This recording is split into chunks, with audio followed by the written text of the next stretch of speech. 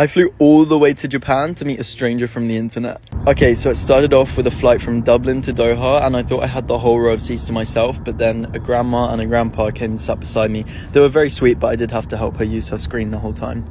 I watched this BBC series called The Split. It was really, really good, by the way, but then they didn't have it on my second flight, so I couldn't finish it. Anyway, I landed in Doha. I didn't film the airplane food because I was asleep and I missed it. But here's me walking through Doha airport. By the way, this was voted the best airport in the world. And then I boarded my next 10-hour flight from Doha to Japan.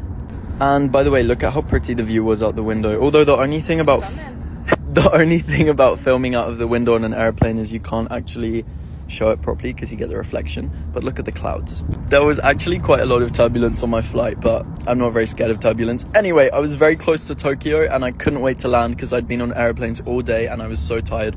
Also, when I was actually arriving in Tokyo, the whole thing looked very grey and I was